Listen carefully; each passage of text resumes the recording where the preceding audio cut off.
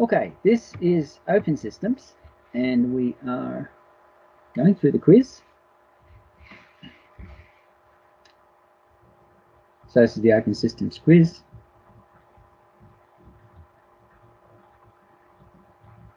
In Fermat.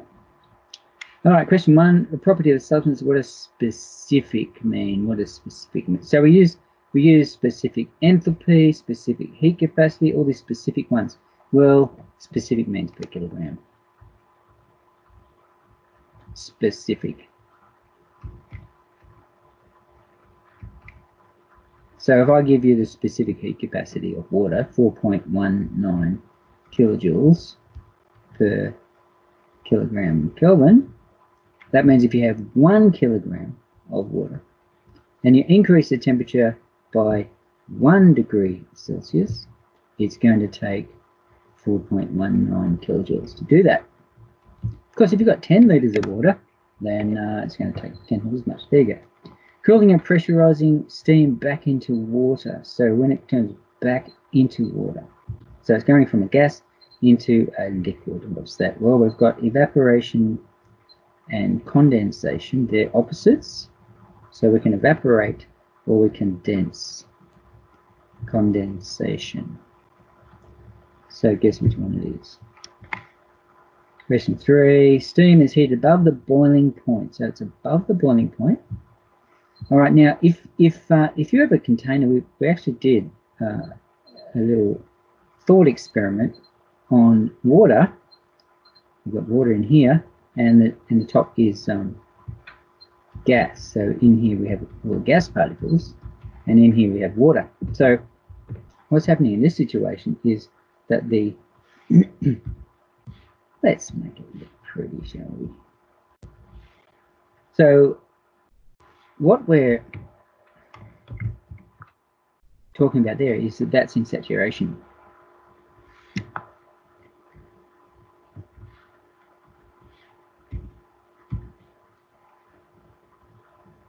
So when something is in saturation, that means the amount of evaporation, liquid going into gas, is equal to the amount of condensation, gas going into liquid. So they're in equilibrium. That's saturation. But if you heat all the water out of there and it's all steam and you keep heating, you've gone above the boiling point now. Okay, and when you go above the boiling point, that's called superheated. Of course, if you're running a steam turbine or something, you want to stay superheated, because the last thing you want is for the steam to turn into water halfway through the turbine and smash into the blades with water droplets. You wreck it. So they have to keep the steam hot enough to be superheated, which also means that the exhaust on a steam turbine has still got a lot of energy in it. We're looking at the steam turbine here. And that's one of the unfortunate things about it, because you can't get all the energy out of the steam, because if you do, it'll turn into water and then you can run into trouble. Speaking of steam turbines, question 4 is a steam turbine, and it's got some numbers there. So the steam turbine outputs 601 kilowatts at steam flow rate 2.4 kilograms per second. Specific, remember, specific is per kilogram. Now, in thermodynamics, we've come up with some different terms and things, like there's U, which is internal energy, and there's H, which is enthalpy. If you use a capital H, that's total enthalpy. If you use a little h, that's specific enthalpy. Specific enthalpy. It's hard to say. So specific is per kilogram. So you can look up the specific enthalpy of something in a table, and it'll say, oh, it's 3,000 kilojoules per kilogram. Notice it says per kilogram anyway, so that proves that it's per 1 kilo. So that would be a little h, and it's the inlet, so we call that little h1. The outlet will be little h2. Find the heat flow per second of the turbine. So this is all based on the first law of thermo. Now, we saw the first law of thermo. First time we saw it was, it said U2 minus U1 equals heat minus work. That's the first time we saw it. And U was internal energy. But then it got a bit more fancy where we changed it into H2 minus H1. That's what it is in this chapter, because now we're dealing with not only change of the temperature of the substance, which is the internal energy, but also there can be compression and expansion as well. And enthalpy allows for compression and expansion because enthalpy is defined as U plus PV. Right, so it's a bit. This was a bit more fancy version of the first law of thermodynamics. This is the one we have to use here because we're dealing with enthalpy. Okay, now this is the first law of thermo, which is what we're going to be using here, and we just have to plug in the numbers. And what are we trying to find? We're trying to find the heat flow of the turbine. Guess which one that is? That's the Q. So we're trying to find Q. Do we have the work? Yes. The turbine output 601 kilowatts. Yes, we got that one. We got the specific enthalpy inlet. That's the H1. And the outlet, H2. The only problem is we've got them as little h's because they're specific. We have to turn specific into total. How do we do that? Well, total enthalpy equals the mass times the specific enthalpy. So if you've got 2 kilograms, then the total is twice as high as specific. Gee, that's hard enough. So we're going to do a thermodynamic trick, which we do in just about every question, and that is this one. We're going to do everything per second. The reason we do that is because if you have a kilojoule per second, that's the same as a kilowatt. So things convert really easy. So we need to find our total enthalpy H1 and H2. So here's our inlet. H1 equals, now the mass flow rate's 2.4. So remember I said per second, so we're doing this for 1 second. So in 1 second, the total enthalpy in 1 second is 2.4 kilograms times a H1, which is 3021. And that gives us a value of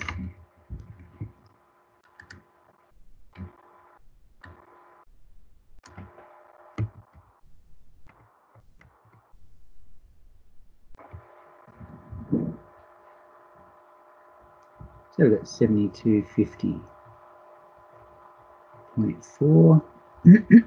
H2 works exactly the same way. It's still the same mass flow rate because it's going right through the whole thing.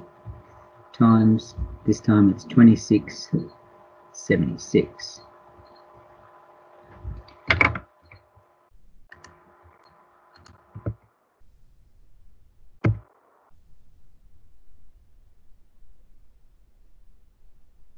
For 22.4.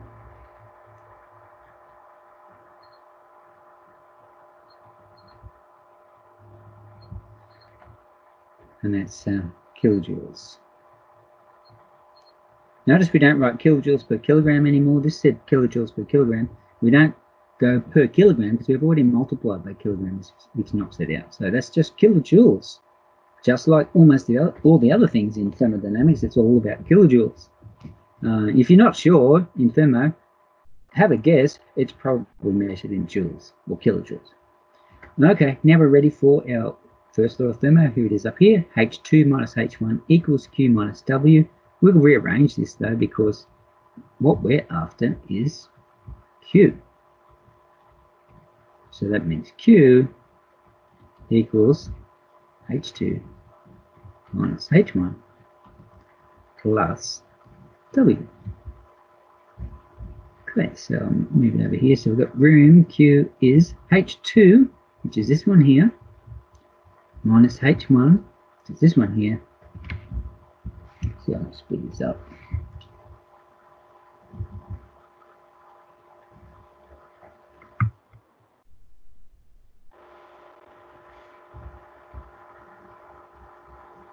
There's one there.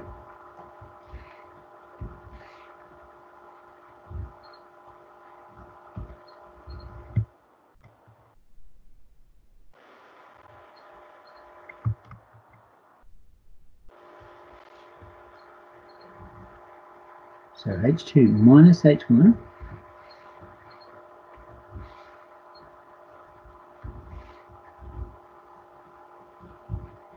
plus work.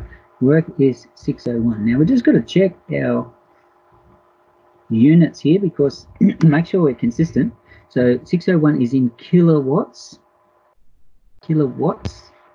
That one's kilojoules, but we're doing it per second. So that's kilojoules per second, which is kilowatts. So everything here is in kilojoules for 1 second, which is equivalent to kilowatts. That's it. So let's calculate that one. Now, the other thing we need to check is what's happening with the enthalpy anyway. H2 is the outlet. H2 is 6.4 and inlet is 7.2. So the steam is coming in with more energy and it's losing energy. Only got 6.4 on the way out, so it's 7.2 on the way in. That seems to make sense because it's losing energy to the turbine.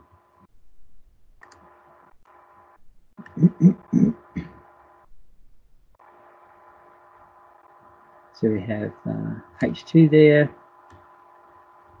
subtract H1, which gives us minus 828, plus we add 601 equals minus 227. So we get the answer here is negative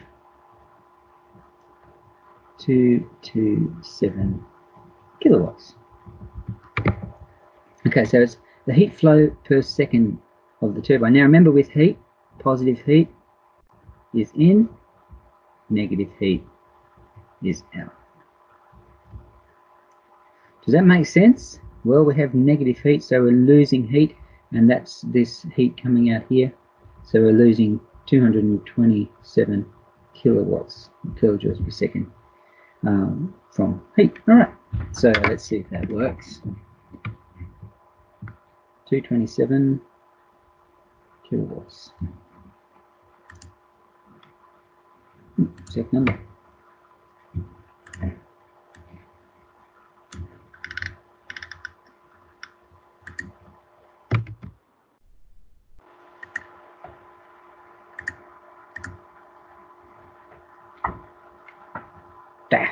What?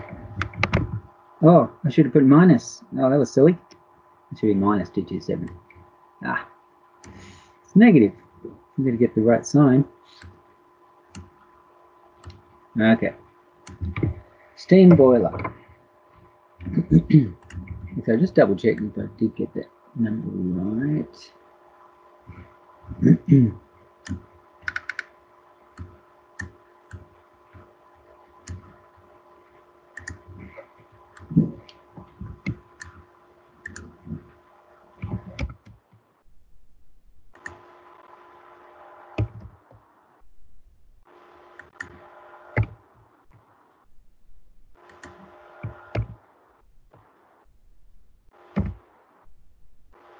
Yeah, minus 227 is the correct answer.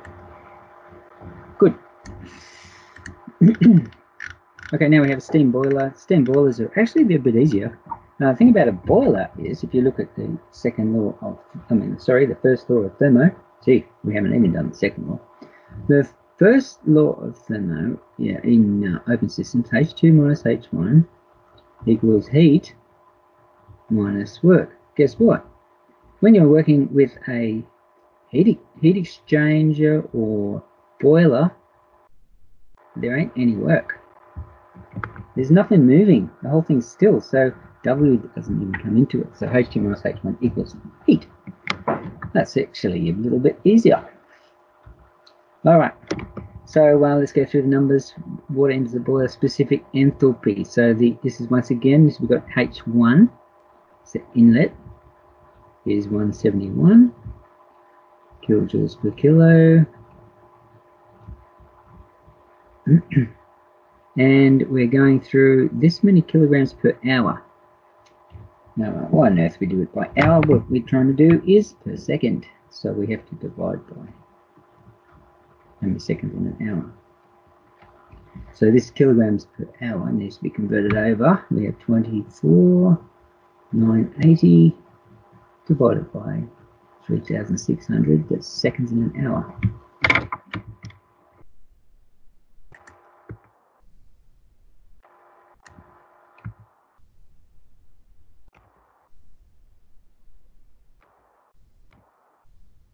.938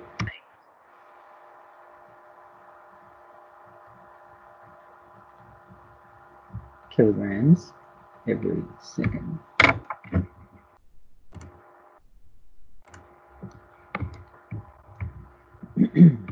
All right.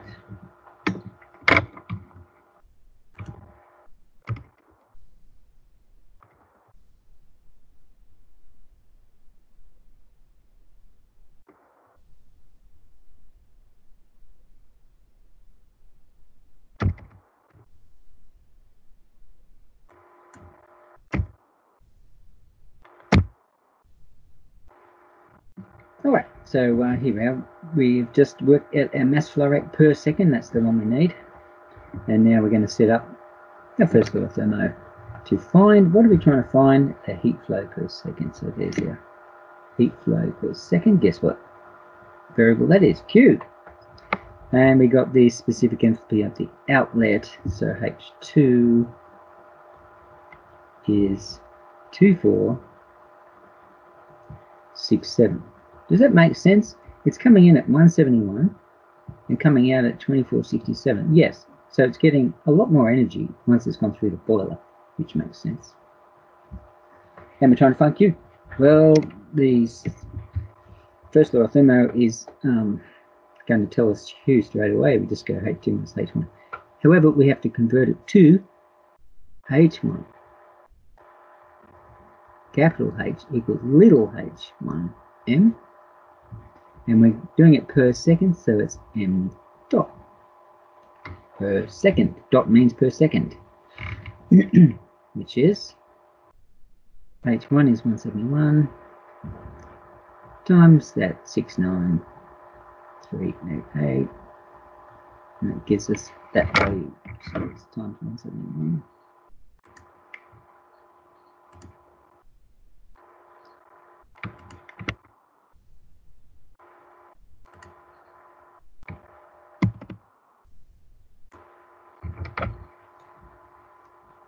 That's 1186.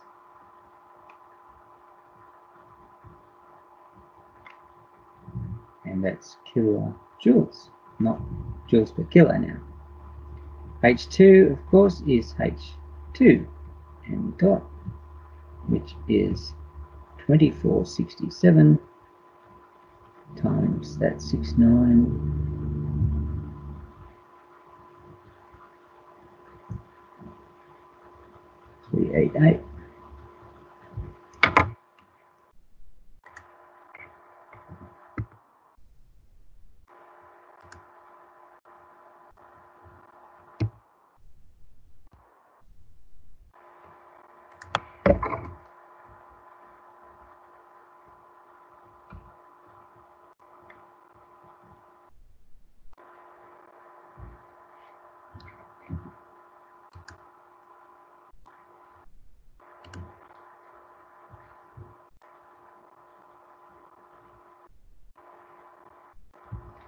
Okay, so the from the first law of thermo now, Q equals H2 minus H1, which is just that thing minus that thing. So we've got our 17, subtract 1,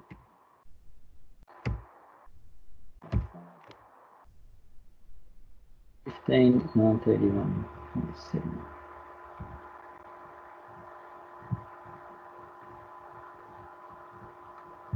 And that's kilowatts.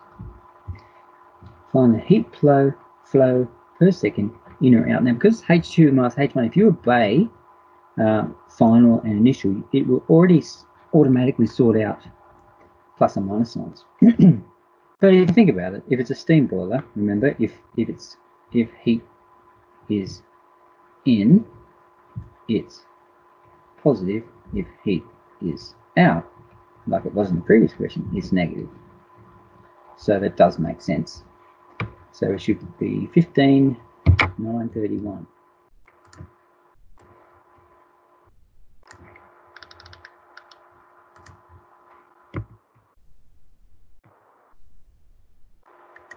And that is in kilowatts.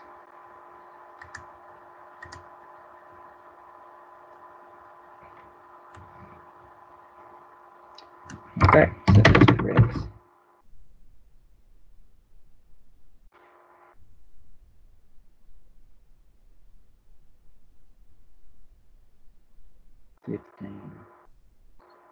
One 132, isn't it?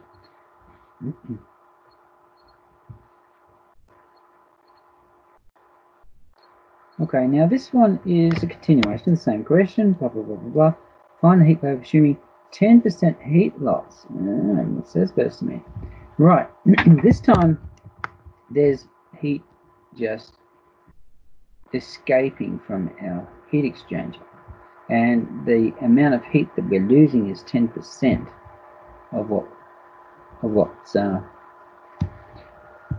being put into it. So the heat, which we already know, is H2 minus H1. It's a little bit like a GST question. You've got to be careful with 10% because you don't always multiply by 0.9, etc. So just do it carefully. All right. We need to have this H2 minus H1. That's what has to happen to the water.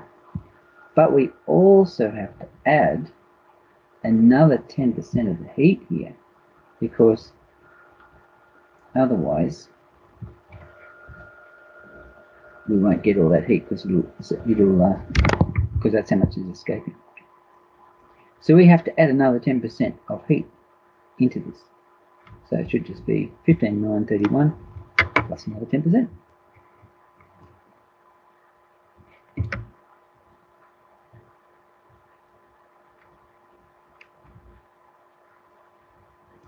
So the total Q that you have to put in equals the heat into the water plus a tenth of that. Now 1 and 1/10 is 1.1 lots of it. So it's nice and simple. So there's 15 times 1.1 equals 17,525.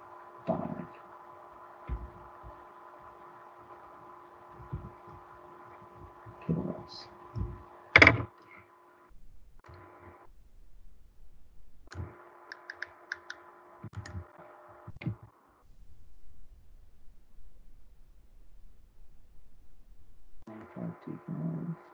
Yeah. And that's in kilowatts.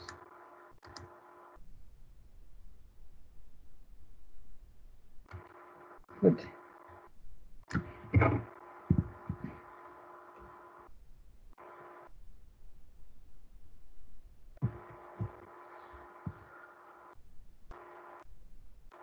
Okay, and another variation on a boiler is a heat exchanger. Now a heat exchanger converts the heat from one liquid into, or one fluid into another fluid. Quite often, usually they're liquid to liquid.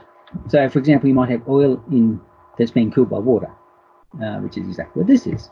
We're using seawater. Instead of a radiator, we have seawater run through the outside of the tubes, and the inside of the tubes has got the oil in it, and that cools down the oil.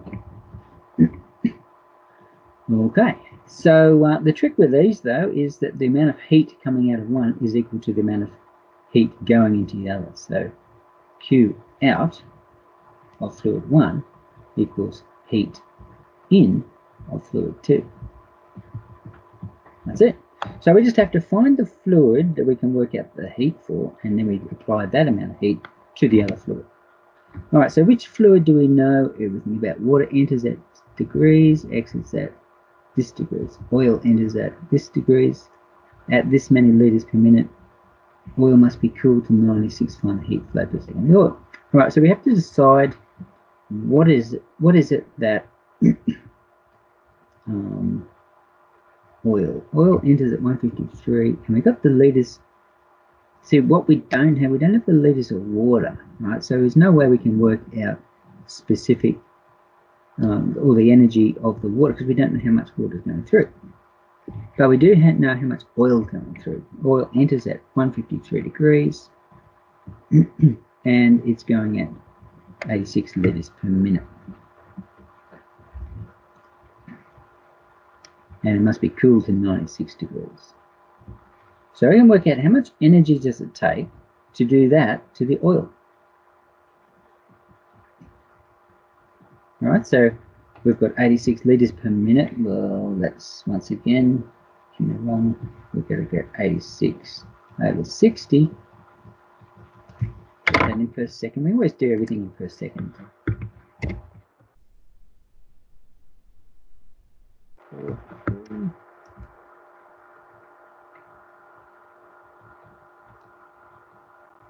And that's kilograms per second.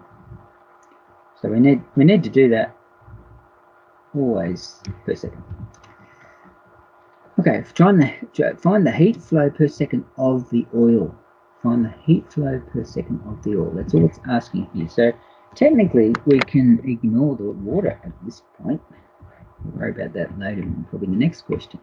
So the oil is 1.4 kilograms of oil is at 153 degrees and it's cooled down to 96 degrees. Guess what sort of question this is? Remember way back in this, Q equals mc delta T. Remember that thing? Heat equals mc delta T. We've got the M, 1.4, the C over here, water. I mean, you should memorize water by now, but 4.19, and delta T is the temperature difference between those two. So delta T will be 153 minus 96.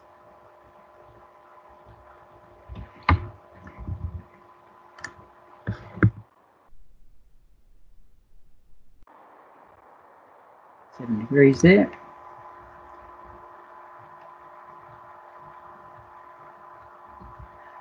M is our 1.4 kilograms. Remember, this is done per second, as we always do. So for 1 second's worth of heat, we're trying to calculate here.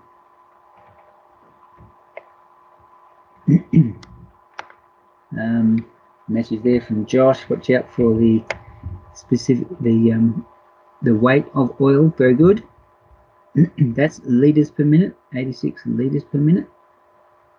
Good pickup because oil has a relative density of 0.99. So watch out for this. We've got to multiply that times 0.91. Gives us the actual kilograms, because that's litres per second there.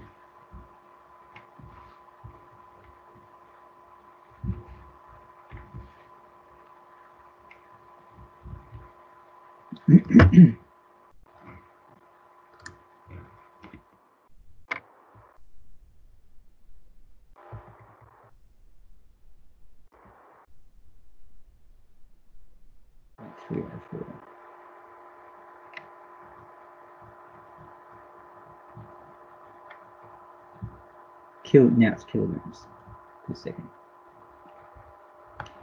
And C is our 4.19, which we get from there. Alright, so the amount of heat is M, 1.3.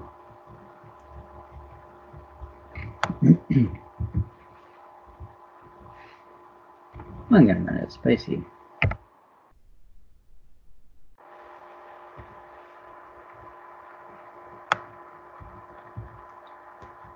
M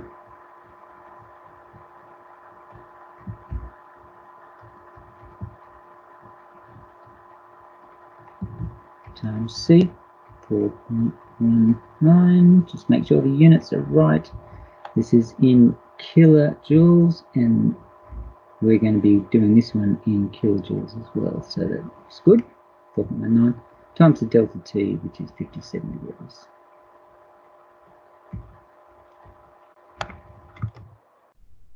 That's it.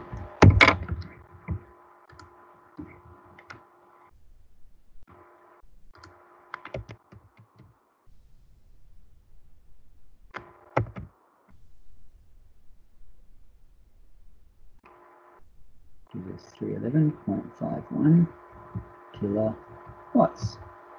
So that's the energy that's been taken out of the oil. The oil's been cooled down by that amount. So what was it again? Q, if it's positive, it's in. If it's negative, it's out. So what should it be? It should be minus 311.51.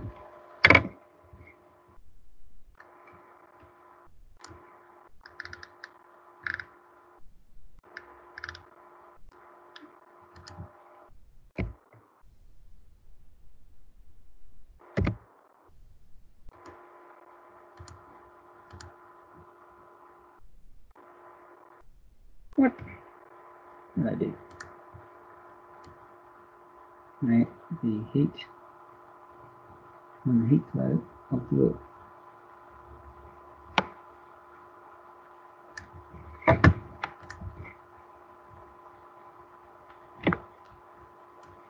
Alright, let's see what went on there. Marine heat exchanger.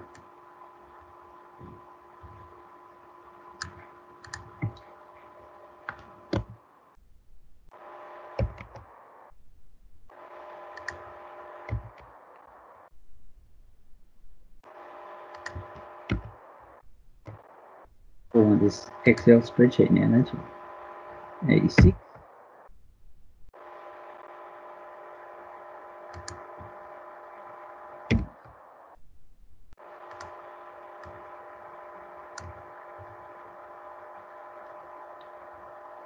Two 5 to 311. That's interesting.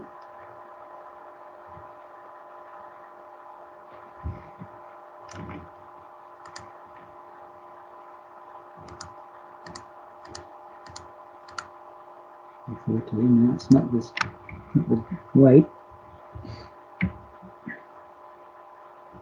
Well, that's interesting.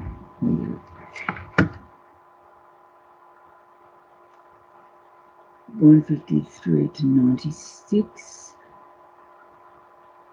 Yeah, 57, that's right.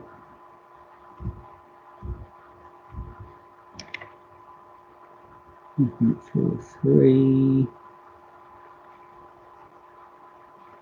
liters per second, so yeah, kilograms is less, that's right. And C is 4.19. Oh, Dumbo. Guess what the mistake is? I used the wrong specific heat capacity. 4.19 is for water. We're supposed to be using this one. 1.8 for oil. Damn. So there's our mistake right there. I'll just go over this in red, like I'm a teacher. Wrong specific heat capacity, Dumbo. That's supposed to be 1.8 there. Which means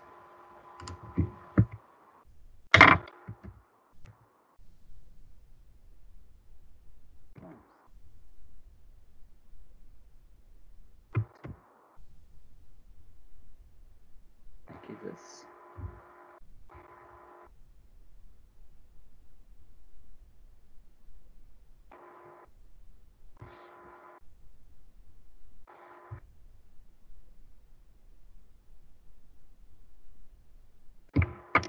130.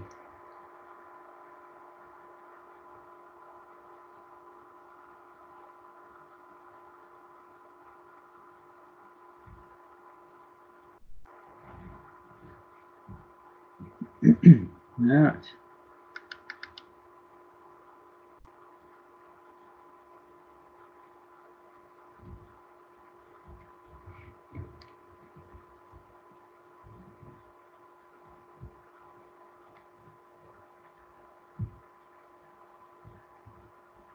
So it's easier to cool the oil down than if you were trying to cool down water.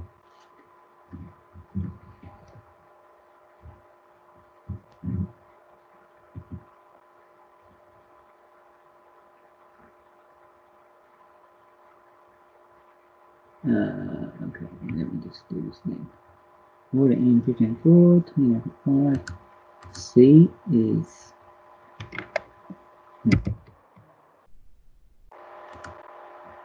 D is oil in.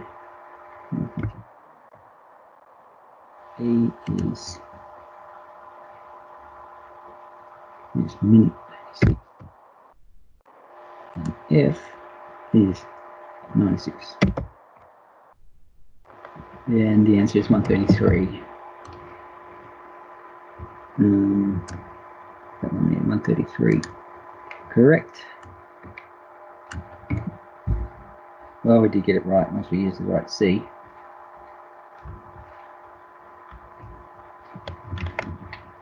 Okay, now question 8. Continuation, same question, obviously. Find the water mass flow rate, which is obviously the next logical step. So we know how much heat is coming out of the oil, but that's how much heat is going into the water. So it's this much heat, that's Q. So Q into the water equals Q out of the oil. So this is water, and this is oil. And that equals 133.82 kilowatts. Okay, so that's how much heat we need to do to the water. And we've got these numbers for the water, entry and exit. So Q equals MC delta T. We have our delta T, because the water goes from this to this. So yes, we have delta T. We have C, of course. We have Q, and we're trying to find M. Okay, so we can rearrange this one. M equals Q over C delta T. Work each one out here. Delta T is it's T2 final minus initial, so 29, X is at 29, 29.2 minus 15.4. 29.9 minus 15.4.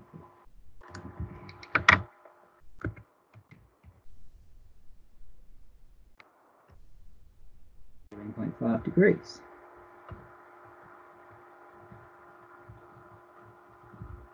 So that's my delta T. And Q is that one there. And C we have, right, put those numbers in. Q is 133.82 over C. This time it's water. I can use 4.19. And temperature difference is 9, so ugly, isn't it?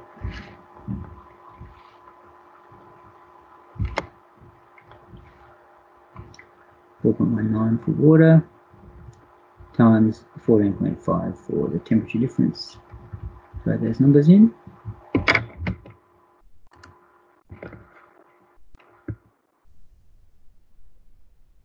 33.82 divided by, watch out when you have brackets, when you have fractions, always use brackets. Close the bracket. Alright, so just double check. 133.82 divided by 4.1 times 14.5, and that gives 60.755.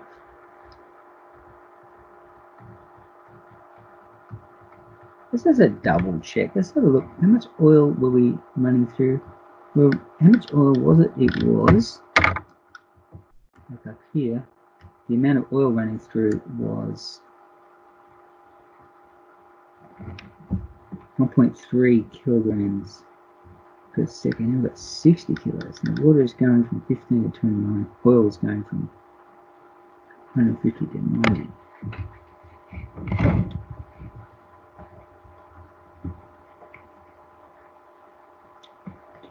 So what is the temperature difference in this one?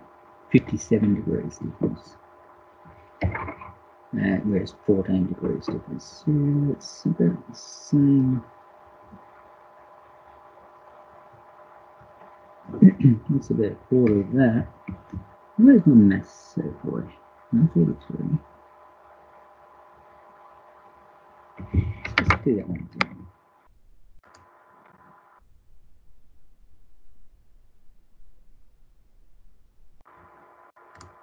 Oh, my double heat times heat equals 2.2. That's more like it. 2.286.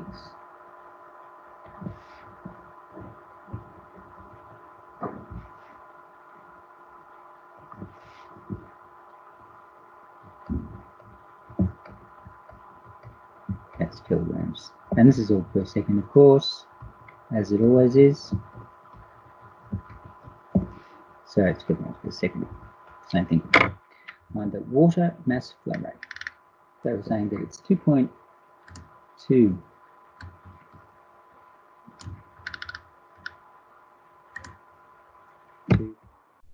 0.026, and that's the kilograms per second.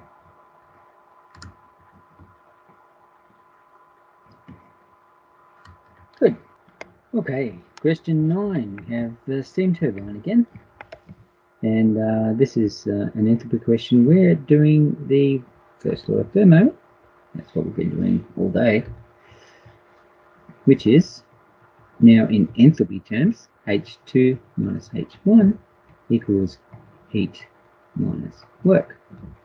Right, so that is the first law of thermo.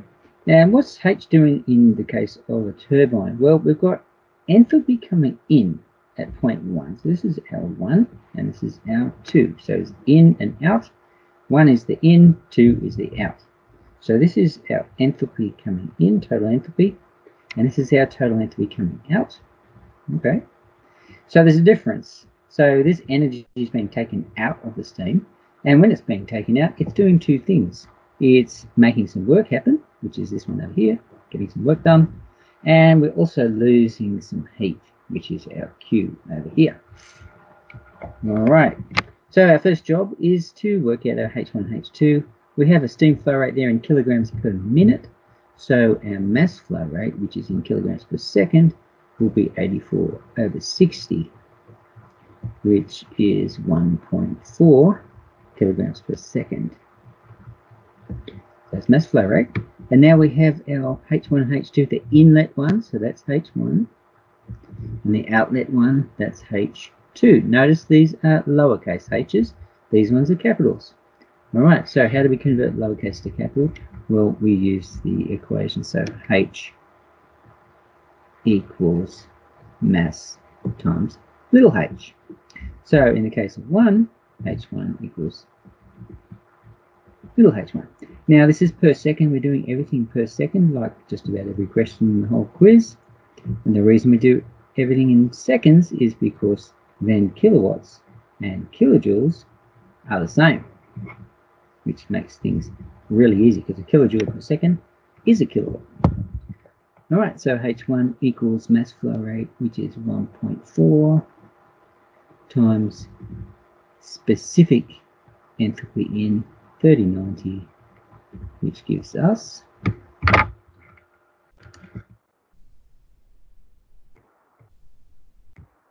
4326.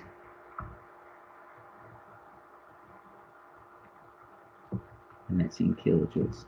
Exactly the same for H2, which was the mass flow rate times H2. Don't forget, we would normally not put a flow rate there, but we're allowed to do this because it's per second. 1.4 times, and the other number is 2600. So H2 has less enthalpy. 1.4 times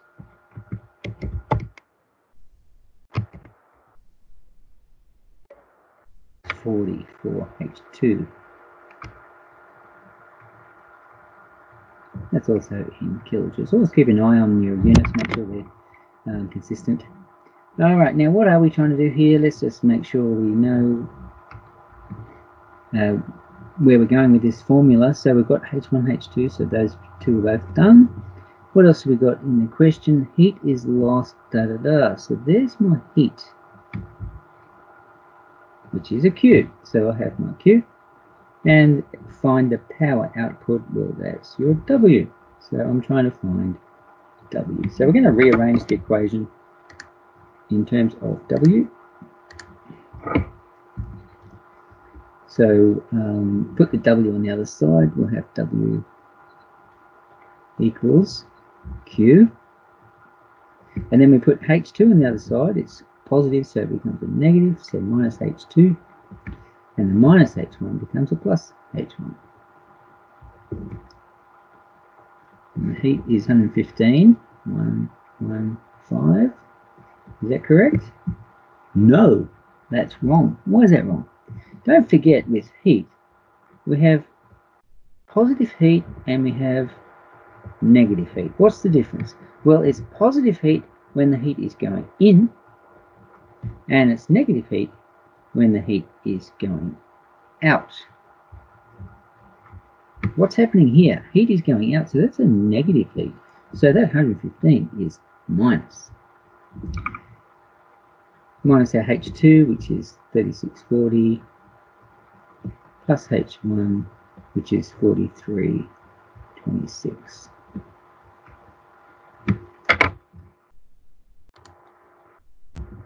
So 3640 sign change and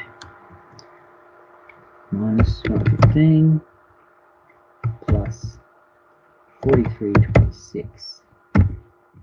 That's 571. 571 kilojoules.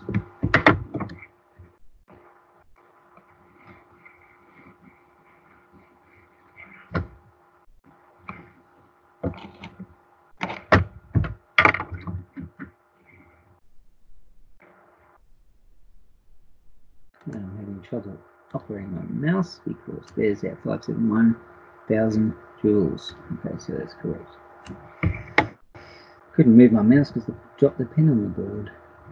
So the answer is 571, and the units there will be kilojoules. That's it. Now we have a couple more heat exchangers. Question 10. Heat exchangers are easy. It heats up 13 cubic meters of water from that in 4 hours. Exhaust flow rate. Note that I find the heat flow of the water. So it's a bit like the one we had before. Only got a little bit different calculations to do this time. 13 cubic meters in 4.6 hours. So I've got to turn that into a mass flow rate.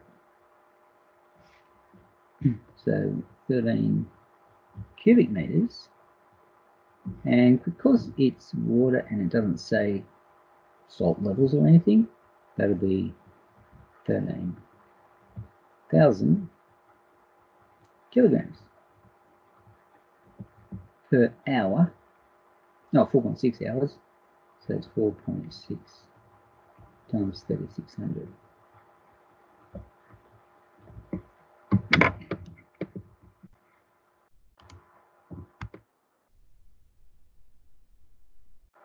By bracket.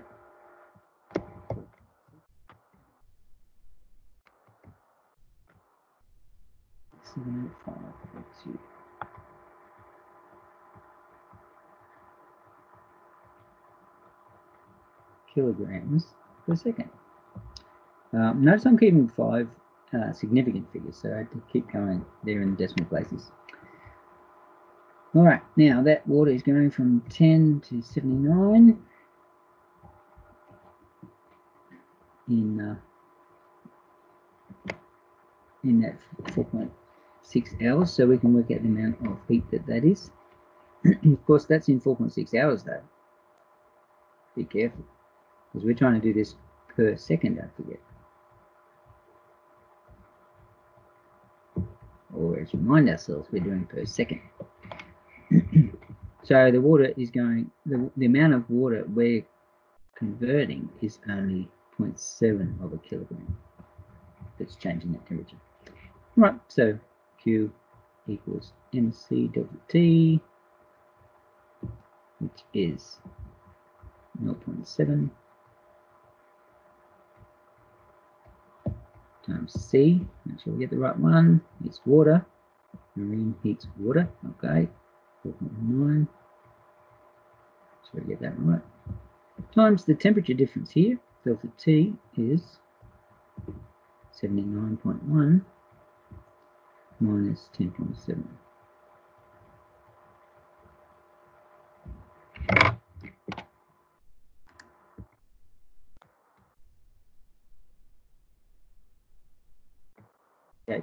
degrees.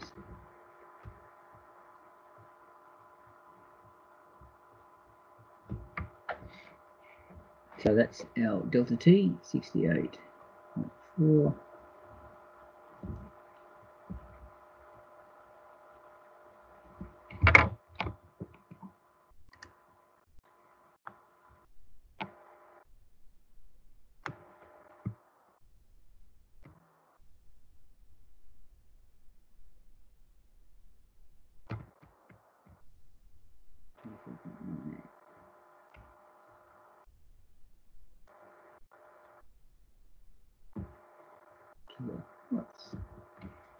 Okay. Find the heat flow per second of the water. Now, what is the water doing? It's going from cold to hot. All right, remember the rule? When heat is heat is positive, it's in. When heat is negative, it's out. So what's happening here? It's heating up, so the heat should be positive, so it should be 224.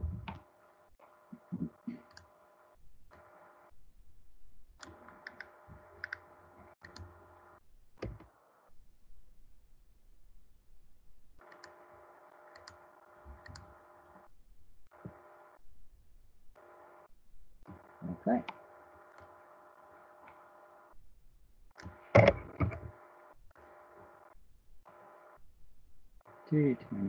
Actually, you probably just write 225 in there. Correct. Question 11, continuation, obviously, of one temperature drop of the exhaust. That's the delta T for the other fluid, which is our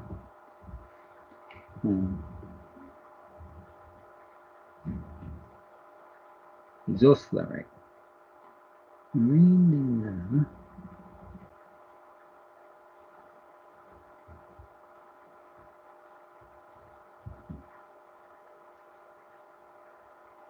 exhaust heats that.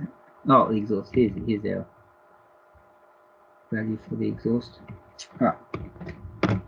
So don't forget, with a heat exchanger, the heat coming in equals heat going out, so the heat of one equals the heat of the other. So we had water, the heat going into the water, wasn't it? Yeah, it's heating up. So the heat going into the water equals the heat going out of the exhaust. We're cooling our exhaust down for some reason. Actually, we might just be using the exhaust to heat up water. So make hot water. All right, exhaust rate is 9. So we already know Q, and this is the equation MC delta T, famous equation, first one we ever saw, and we're still using it. And what do we have here? Well, let's have a look. We've got 9.3 kilograms per second, so that's M. We know the C because we have the C over here, this one. And we also know Q because that's the same as the other one, so therefore we can find T. So let's rearrange this formula to find delta T. So delta T is equal to Q over MC. Q is the one we had before, 224.98 over m, which is 9.3 kilograms per second. That's correct for m dot. Good. So remember it's dot because we're doing per second.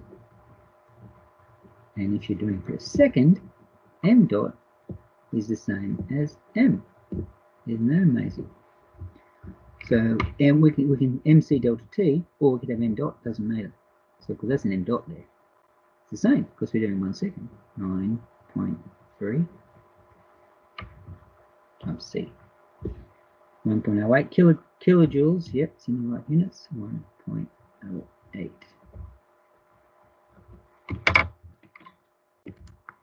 There's a 224 divided by bracket.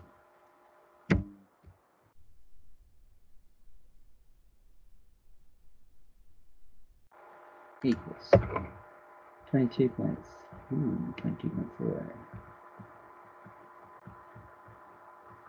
And that's the temperature change of the exhaust. 22.4 degrees.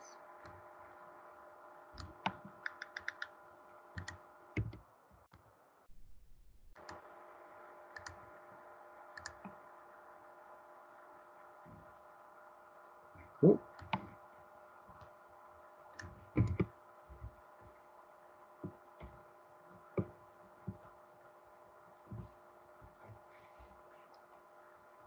All right, that's question 12. We've only got question what? 16. Yep, we'll keep going. Question 12 is a mixer. Now, mixer is kind of interesting because what's happening? You've got a heater in there to heat up the asphalt. You also have a mixer to mix it all up, and the mixer is also heating it up because that's how it works. When you mix something, you heat it. If you have something plastic like metal wire and you keep bending the wire, it gets hotter. Well, it's the same for everything. So if you mix it up, it gets hotter. And that's because H2 minus H1 equals heat minus W. So both of those, heating it up or putting work into it, which is negative work, both increase the entropy. You can make something hotter by putting more energy into it, by heating it up with heat or putting work into it. All right, a heater heats 130 kilograms per minute. Okay, well, there's a job to do right away. 130 divided by 60.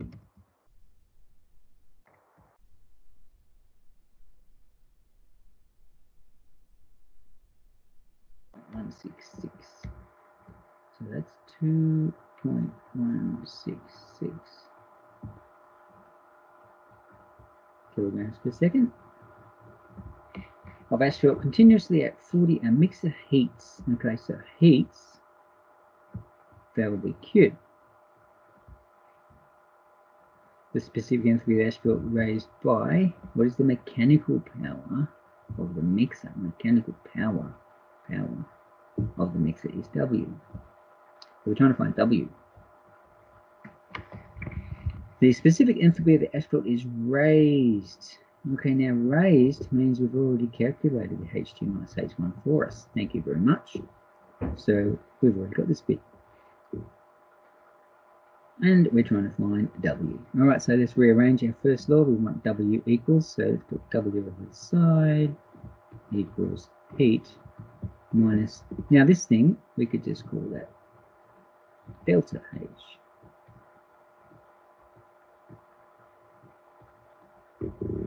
Minus delta H, which is what this is.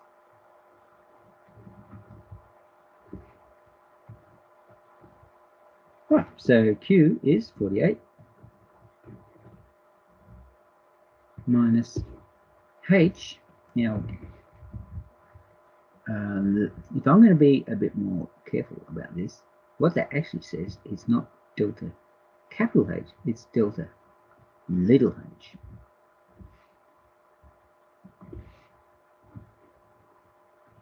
So I haven't got big H yet. How do I turn little h into big H? I multiply it by the mass. So if I want delta big H, I have to go m delta little h equals 2.166 times 48.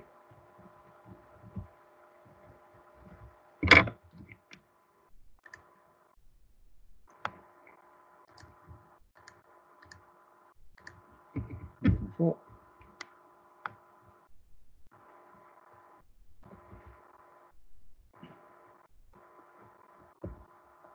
Right, so 48 minus 104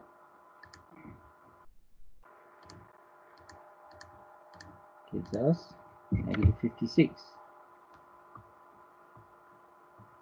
Oh, that's weird. Negative number. So is that correct? Well, you remember from our definition of when the very first time we did the first law of thermal, we had that, and we had a cylinder, and we had heat, positive Q is in, and positive work is out. Right, they're the definitions for positive when the first law is written, Q minus W. So if I have a negative work, what does that mean? That's work in. Does that make sense? Yes, it does, because this thing has got a machine, it's got a motor on it, and it's driving an impeller, and it's putting work into the Astral. So yes, that's correct. So where's the mechanical power of the mixer? Ooh, in a minute there. That's in should be negative and out should be positive. Where's the okay, well actually technically it's asking, it's a bit tricky, what is the mechanical power of the mixer itself, not the mechanical power of the work going into the Astral. So this is the work going out of the mixer. That's tricky. So 56 kilojoules. Let's see how we go.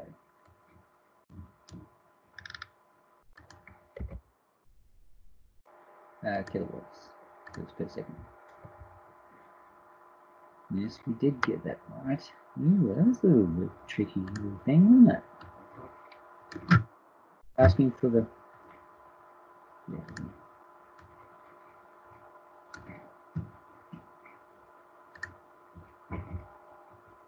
and that's correct.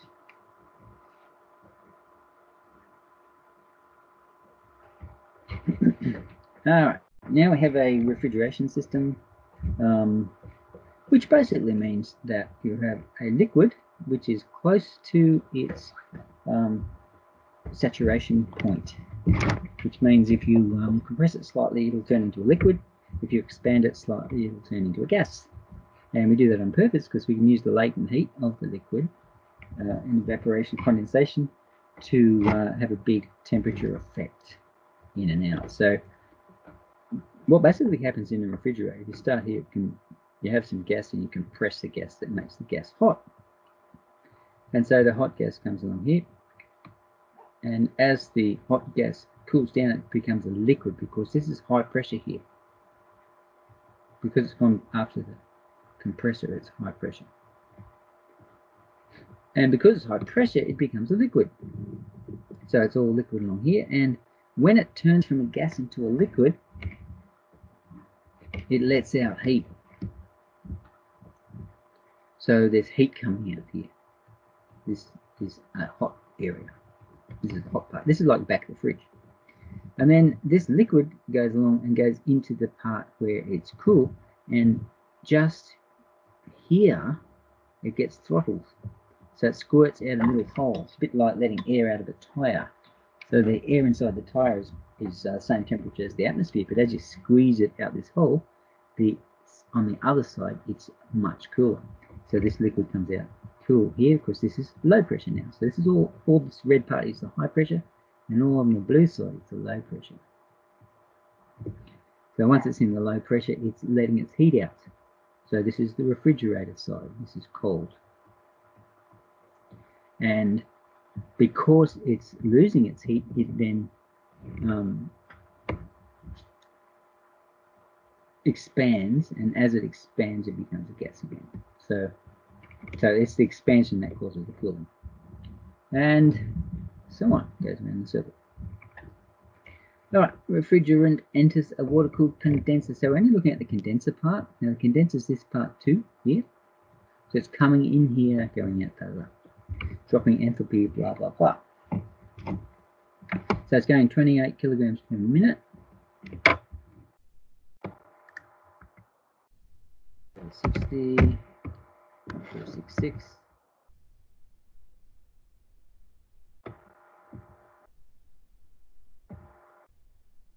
Kilograms per second.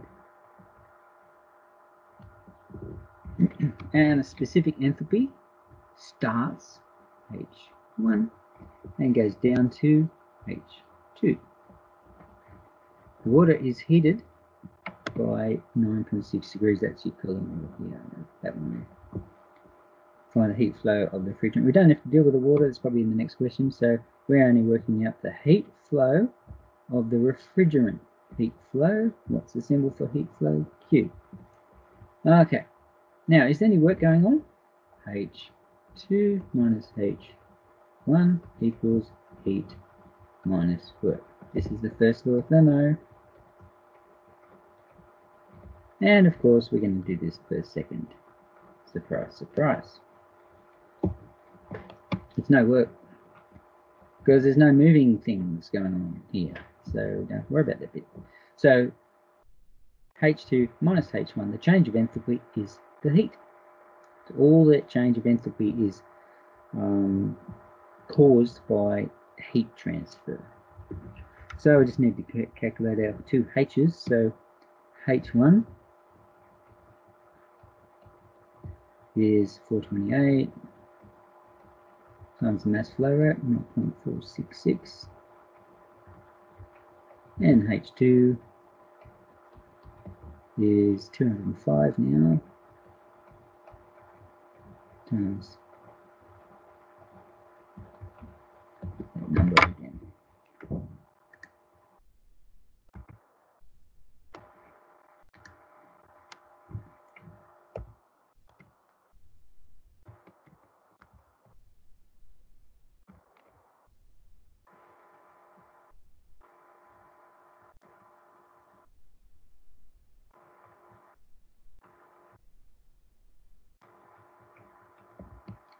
And 99 for H1.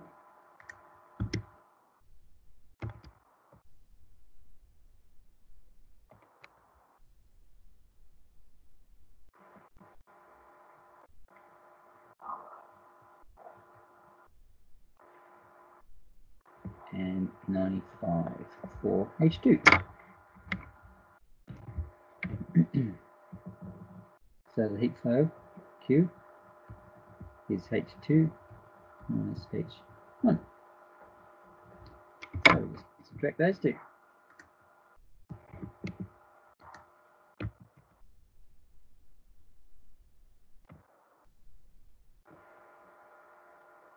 H2 is the small one, H1 is the big one. So minus 104.46.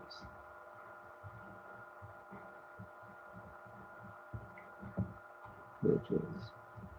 Okay, so H2, the little number, minus H1, the big number, equals Q equals negative. So remember with heat from before, heat is positive when heat's going in, heat is negative when it's going out. Is that what's happening here? Is heat going out? Yes, it is, because the cooling water is stealing the heat off the refrigerant to try and cool it down. So yes, heat's been taken away. So negative 104.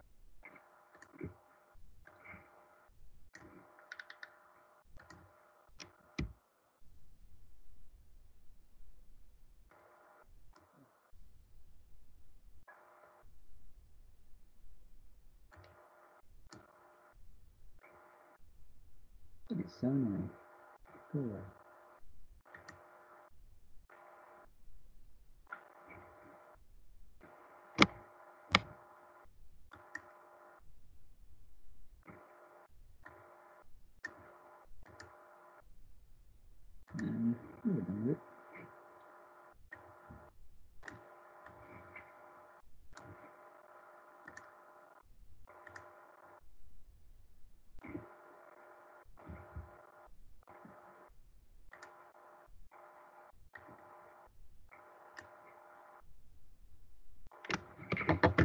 just happened?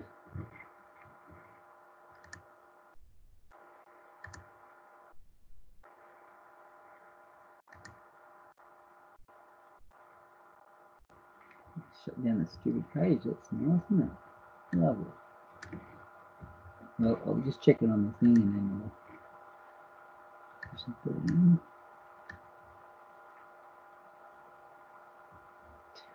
Cool version to go. Mission 13.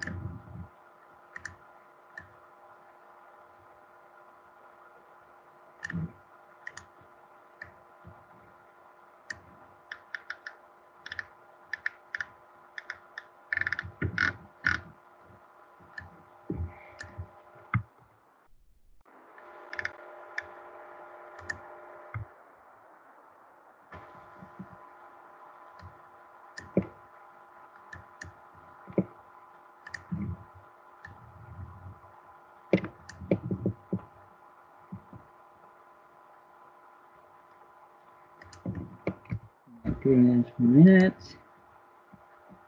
H1 is 14. H2 is 2.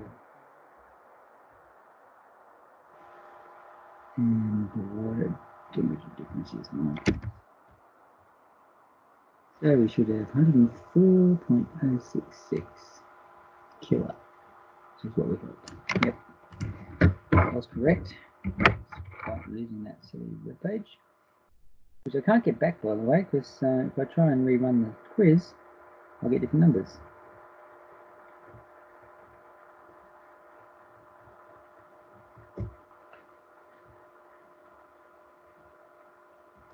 And continuing this, find the mass flow rate of the water. It was a big surprise, wasn't it? Of course, that's what we're going to be asked. So we're using the same amount of heat as we had before, which we've already got. Heat flow, find the heat flow of the refrigerant. So Q out, which is what we just worked out, which was 104.06, is the same for the heat into the water. So we're using MC delta T again, and we're working with water. So the water is heated by that, so we know the delta T.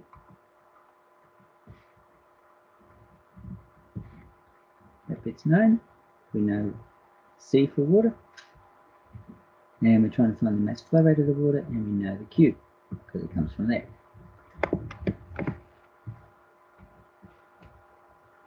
So rearranging to get M equals Q over C delta T, 104.06 divided by C, 4.19. Just double check that's in kilojoules and that's in kilojoules per kilo. Yes, that's good. Times delta T, which was heated by 9.6 degrees. So a lot of this is already set up for us. Not much work to do.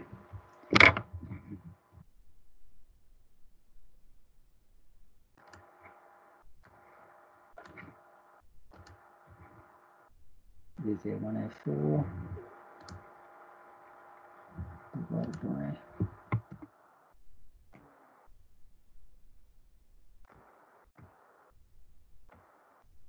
2.587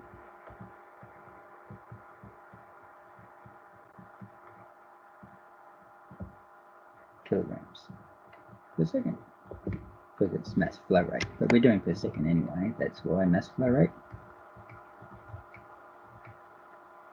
is mass.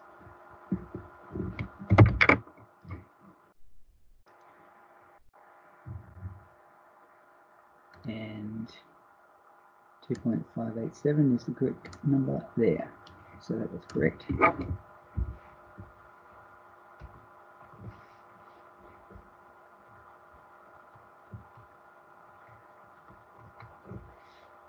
Alright, 2 to go.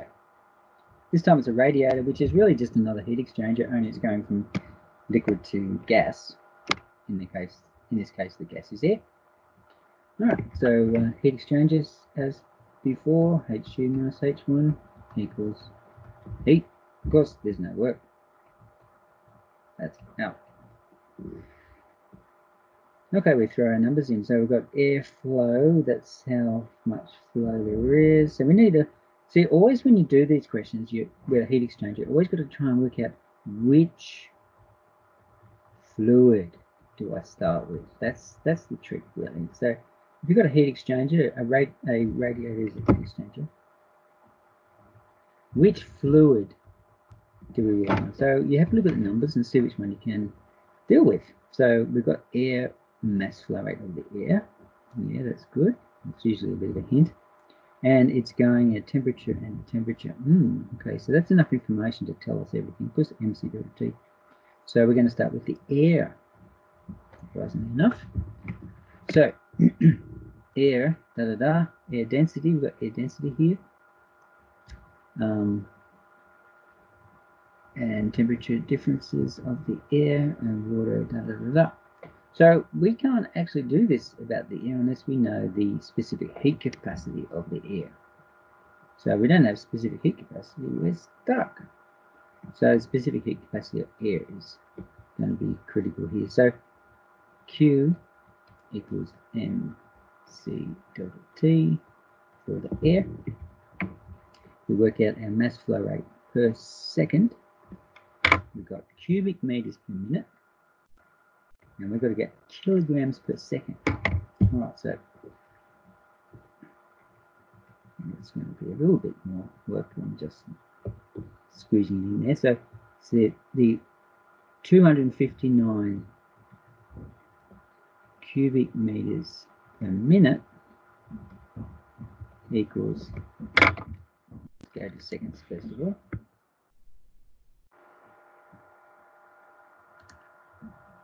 Two 60, 4.316.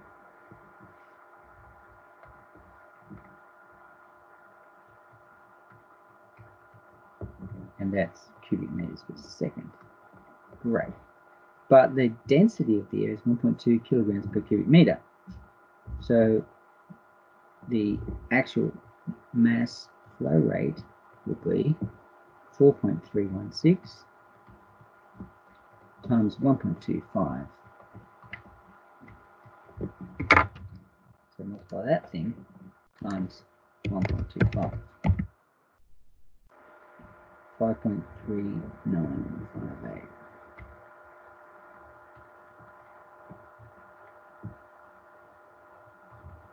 Kilograms per second. Alright, that's our mass flow rate. That's this one. So we have one of them down, mass flow rate's done. C, we have to look that up. And the radiator enters and exits. So that'll give us our delta T. Delta T is T2 minus T1 in that order, which is 24 minus 15.3.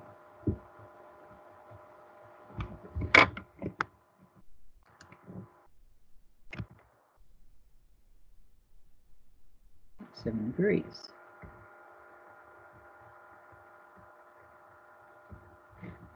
Right, that gives us our delta T. We just need to find our specific capacity. How do we find that? Well, we look it up.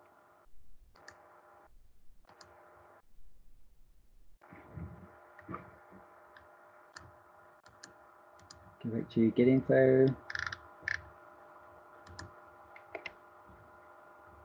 Go to the thermodynamic table. Specific heat capacity, gas properties, no, specific heat capacity for a bunch of stuff there. Oh, here we go, air. We've got specific heat capacity, constant pressure. Yeah, that's the one. So that's 1. And plus the 1. Nice piece of pressure. 1.005.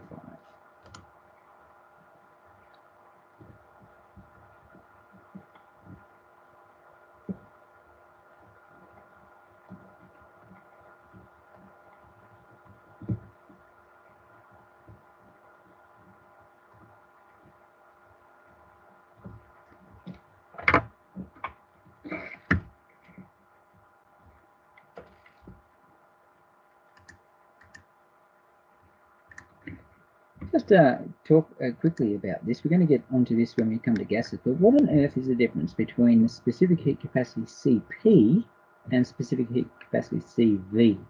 Well, it's how much energy does it take to heat something up? But there's two of them. The reason there's two of them is because one of them is allowed to expand, the other one's not. So if you're not allowed to expand, then it heats up quicker. If it is allowed to expand, then it's harder to heat up because it keeps expanding, which cools itself down. So when the system is not enclosed, which it isn't, the air is definitely not enclosed here, then we're using the higher value because it's harder to heat up, 1.005. If it was inside a container and the volume was constant, then it's easier to heat up, 0.718. Now we'll get more into that in the next chapter on gases. Okay, so the C for air we're using is the 1.005. Pity it didn't actually say it in the question because there was a little bit of a trick going on there. So this is called the constant pressure. Constant pressure. Specific heat capacity. Okay, we're ready to go. So Q equals M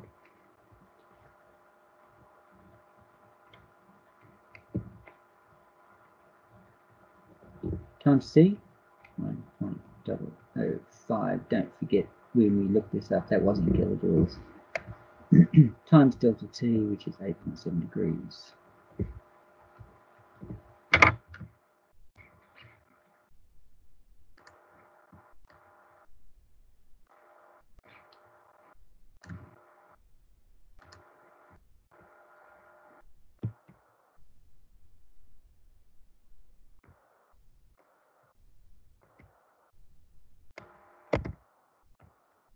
Is 7.978.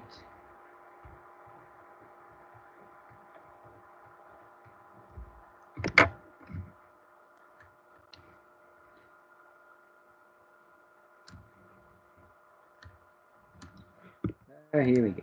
Car radiator 259, 15.3. And exits at 24 degrees. And circulating at 60.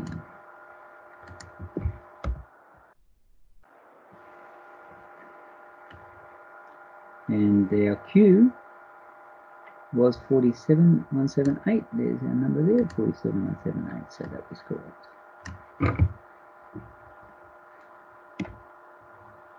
47.178. That's in kilojoules, by the way.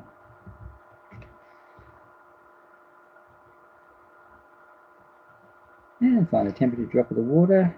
Big surprise there. Coolant water is circulating at 60 litres per minute. Gee, that's an easy one. That's 1 kilogram per second. That's our mass flow rate for the water. Okay, it's a heat exchanger, so the Q in equals the Q out. Q in, so the one that's taking the heat in is the air, and the one who's losing heat is the water. They're going to do water this time, so Q equals mc delta T. Now the temperature drop is the one that we're trying to find. So that's the question mark. We can find out what C was. We've got M, which is down here, and we've already got Q, which we already get from the previous question, right there. So we're going to rearrange this equation to give us delta T. So delta T equals Q over MC equals 47.178 over mass flow rate 1 times C, 4.19. You know that one off by heart.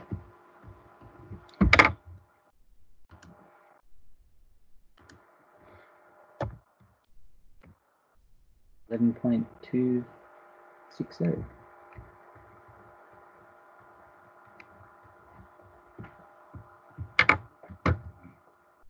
And that's the answer right there. Good, that's correct.